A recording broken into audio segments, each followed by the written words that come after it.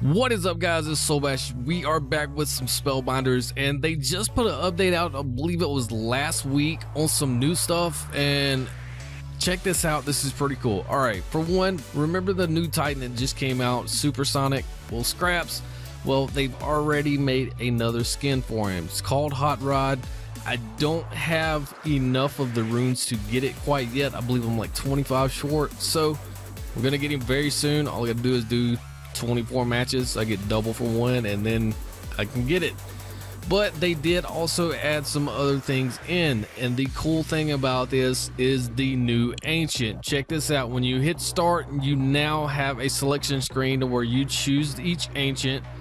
They added the Hydra, and guess what? They're free now. You do not have to pay coins for it. So all the talk about the game being pay to win just because you could buy these with coins, that's now squashed. These are free, and they added another one in. The Hydra grows an extra head when it deals a killing blow, increases its damage dealt. Now, I've not used it yet, so I do not know what it does, so let's take a look.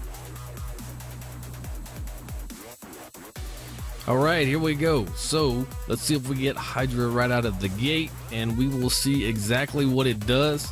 It's the only thing I'm looking at, trying to figure out, you know, because it's got 3 heads, and it said if it gets a killing blow, it gets another head. Does that mean it attacks more than multiple lanes? Do we need to run it in mid? You know, I got a lot of questions about some of this stuff. All right, here we go. Here's Hydra. Oh, let's stack it up against this guy up top. I'm not sure if it was a good idea or not, but we're gonna go ahead and rage that guy. And let's throw a shield bot out. Okay, so we need something on bottom. Obviously a bomber will work, no problem. All right, those are doing pretty well. So this Hydra is still alive, and looks like the Hydra's gonna make it. That's 5 siege damage. No, he didn't. He dropped one right at the last second. All right, so let's go ahead and get some more stuff out. Go ahead and clean this up. All right, and these guys should be toast. Go ahead and get the top lane going again.